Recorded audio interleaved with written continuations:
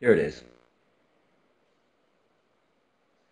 Oh, This is I a see that. really good reference point, okay, because it not only shows you the anatomical view, right? So you can see exactly how it works in the anatomy, but then it gives you this graphic view, you know, which is a very good approximation, you know, a good way of understanding it. Number five, the largest lip opening, as in remarkable. Remarkable. So, so the thing about this number five vowel that's different from like learning English is it's the same vowel in our system, the number five, when it has an R in it, like remarkable, as it has without an R, like in father. It's the same vowel for us. The only difference is you're adding an R sound. Father was remarkable. Father was remarkable. Okay, am I seeing you kind of pull down or working too hard, right, at pulling down the chin and not stretching forward enough?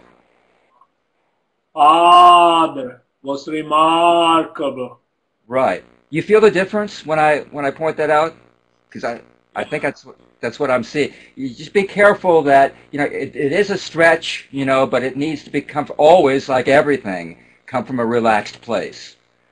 And then for the number four vowel, one description Lesak gives for this is it's box-like, right? This rectangular shape. So you start with the number five, uh, Ah, uh, and then the lips actually move forward more. Oh, oh. ah, oh, Uh-huh. ah, oh. That's good. It's very good. Now, the mistake people make is they tend to close down and make it smaller, right? And it's still a very big opening. Look, it's just as tall an opening as the number five, only the shape of it has changed.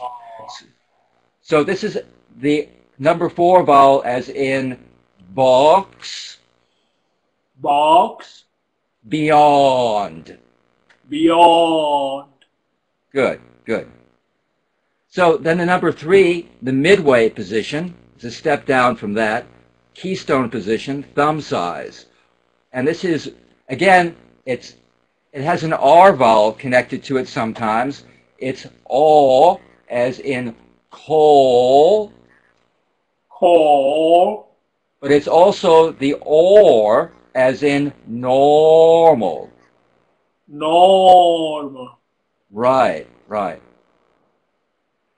And creating that big opening for that helps carry that R sound. It helps project that R sound where a lot of people, R's and L's create a lot of difficulty.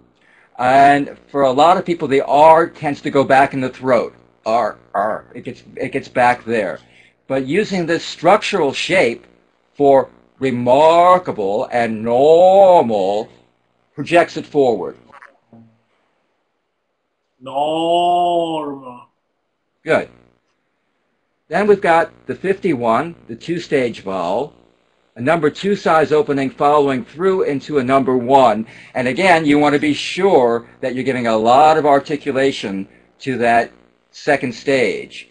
So it's O, O, Oh, right, as oh, in as in close, close. right. But you see a lot of people with accents will say close, close. Yeah, they're just making it like a single vowel instead of putting that second stage in. Close. Close. And naturally, when you get into normal conversation, it's not going to be so deliberate. But because you've practiced it with all of this deliberation and all of this stretch, it's going to be remembered in your muscles and in the sense memory. So even though you won't have to give this much effort into making it a very deliberate number one, it will come out that way. Okay. Then we've got the number one, the smallest lip opening. Ooh, as in school. Ooh, school. And the number five we just did, the largest lip opening following through into the smallest. Ow, as in sow. Ow. Sound. Good. Sound. And then the number 6, again, starting with the number 5 is the way to find this. Ah.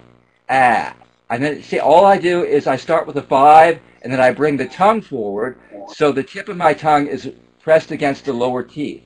Ah. Ah. Ah. Ah. As in half. Ah.